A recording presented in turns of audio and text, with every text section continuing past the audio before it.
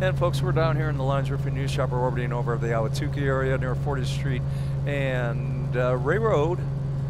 And we have been sent down here to get video of a home that has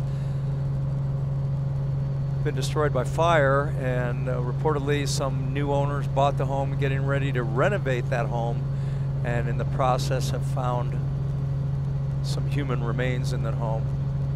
We know nothing else other than that. So we're going to wait for more information. It looks like the Phoenix Police Department are down there protecting the scene until the forensics experts and investigators can get here on the scene and start sifting through the situation down there.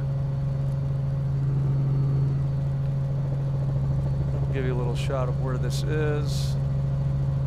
There's the South Mountain area, and north of that it will be Phoenix. And this home down here off of Ray Road, near Ray Road.